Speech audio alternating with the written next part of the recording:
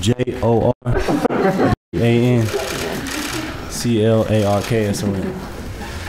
Okay, can we just ask you about that? Like, we're just like at the mall, and she was just like, "Hey, do you have a take on like jazz? Like, what? How did that actually happen?" Well, I was like furniture shopping. Okay. And I just walked out, and then she was like, "Yeah, can I ask you some questions?" So I thought it was gonna be about like the city or something. I was like, "All right, cool." She was just, "Can you spell your name?" I mean, y'all seen the video, so I just was like, "All right, yeah, cool." Like, I'm gonna answer the questions like she asked me. She asked me if I went to a lot of jazz games. I said, "Yeah." Like, probably should have said I get courtside tickets and all that, but I just wanted to keep it calm and chill. Did you at any point in time think about saying, "Hey, you know, I'm a player"? Nah. I just let it. I gotta keep it player, man. Just let her keep rolling, and kept asking questions. She was like, "Hey, would you ever play for the Jazz?" Then I might have been like, "Yeah, you know, I actually do."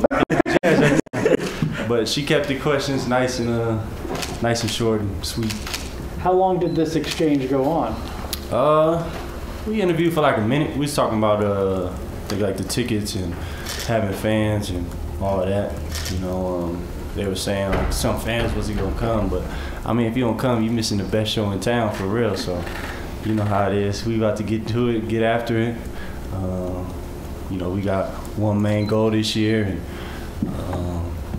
you know, we're gonna rack up a lot of wins. So if you do what you gotta do, get your COVID test, get your vaccine, just be at the games, because you know we're gonna put on a great show for everybody this year. To that point, Jordan, Justin Zanuck was just in here and told us that the team and staff and everyone is 100% vaccinated. I'm sure that you've seen the news coming out in recent days. There's players that are pushing back, and is it a point of pride for you to know that this team is all on board on the same page? I mean, yeah. I mean, everybody has their own personal decisions and stuff like that, but to have everybody, you know, ready and you know, who knows? People still can get, you know, the virus and stuff like that. But to have everybody, you know, vaccinated, ready to play, and able to, you know, do team things and still have access, you know, not to be locked in a room this year. And, you know, we got new guys, so you know, it's gonna be nice to, you know, bring them all in and kind of bond with them. So it's definitely, you know, something that I feel is great for us and great for the team. We ready to go. What are you most excited for in terms of like what's different this year versus last year? I mean, and I guess mostly on court. Yeah, I mean we got some new faces. Definitely like to see what, you know, everybody brings to the team. You know, I ran some pickup games. What was it this last week? You know, seeing a bunch of the guys. You know, Eric being a dog and how talkative he is, and you know, he's someone that I really haven't like watched and seen much of, but what I've seen in those pickup games is a great, you know, addition to the team, and then Hassan being so big and you know, being able to move and what he's done in, you know, his NBA career, and you know, he's hungry, and it's great to see that as well. And then the new guys, JB and everybody, you know, I'm excited to see those guys grow and continue to, you know, be great additions to this team as well. What do you think of Jared Butler? Because you know, a lot of people behind the scenes have been, you know, saying that, yo, he's kind of nice with it. So yeah, he got game. He has great pace. You know, he's really shifty, and you know, he can shoot the ball as well. So if you can shoot the ball in the league, you're gonna be around here for a while. But yeah, I think he's great. He's gonna continue to grow as a player as well. So just seeing him in those pickup games, and you know, this training camp gonna be big for him as well. But I'm excited to see, you know, what he got in store for us as well too. What was the highlight of your off season? Highlight of my off season, laying down in my bed. It was a busy off season for me, man. New York Fashion Week, traveling, just trying to, you know, find time to relax. But it wasn't like a super long off season, but it's a quick turnaround. But working and, you know, just trying to, you know, get places and, you know, being vaccinated, see people that I haven't seen in like 2 years and stuff like that. So being able to, see people, hang out, chill.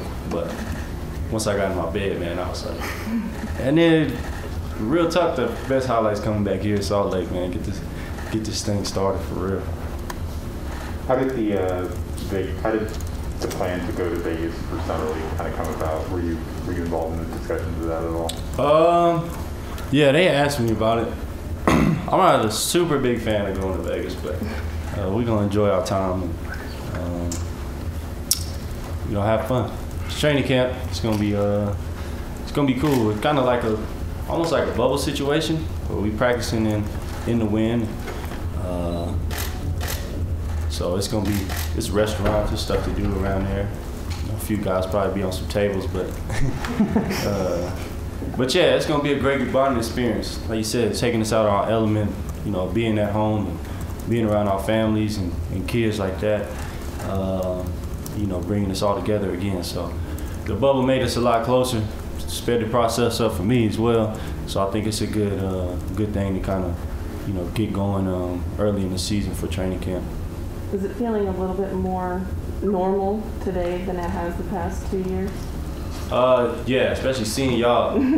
Y'all were just like digital characters for me for this whole season, and then I actually get to see y'all and see y'all faces, and it's dope. It's way better than looking at y'all on a computer screen. All right. You obviously. Sorry. Last person in the room. We got one on Zoom, and then You obviously had an awesome season last year, and I'm curious, kind of, how do you want to build on that for this year? Or is it just about keeping it going? Is it about adding more to your game? I mean, kind of, how do you approach it? That season over with. It's like done. Even with the playoffs, I'm not even thinking about that. It's a whole new experience, whole new everything for me. So this season is going to be its own season and its own. So I'm excited for the new experience, and for me, I'm just coming in and trying to do what I do. Help our team, play, make, impact the game when I'm in there in those minutes. Whatever happens, and we trying to win. Day to day for me though. Rack up the wins in the regular season, grow during the regular season, get to the playoffs.